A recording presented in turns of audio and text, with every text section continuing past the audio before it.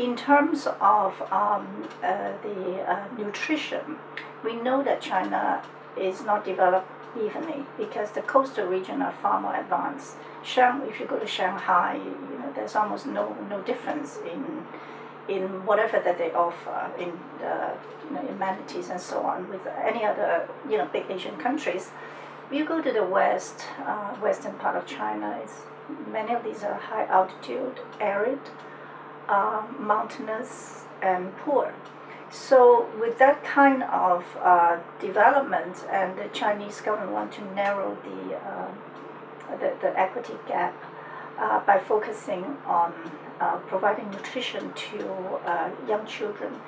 And in 2012, they allocated about 100 million renminbi, which is roughly $16 million to provide free nutritional packages to all children between 6 months of age to 24 months.